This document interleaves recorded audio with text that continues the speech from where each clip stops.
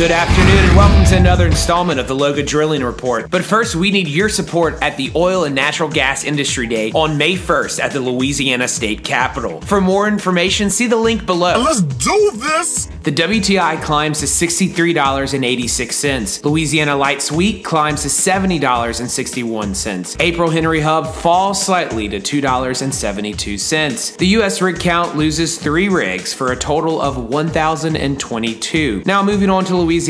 In North Louisiana, on the west side, the Haynesville loses 2 rigs. DeSoto Parish still with 16, Sabine with 6, Red River with 5, Caddo loses 2 rigs for a total of 4, Bienville still at 4, and Bossier still hanging on with just 1 rig. Also on the west side, 2 rigs in Lincoln Parish. No activity to report on the Monroe side. All in all, North Louisiana loses 2 rigs for a total of 38. Now, moving on to the Austin Chalk. The Austin Chalk has just 1 rig in West Feliciana, still by ConocoPhillips. Now, to South Louisiana. On land, we lose 1 rig for a total of 2. That's 1 in St. James and 1 in Vermilion Parish. Inland waters, we gain 3 rigs for a total of 4. That's 1 in Cameron, Plaquemines, Terrebonne, and Vermilion Parish. South Louisiana gains 2 rigs for a total of 6. Moving even further south, no rigs to report in state offshore waters. In federal waters, we gain 1 for a total of 20. All in all, Louisiana holds steady with 65 rigs. Now on to permits.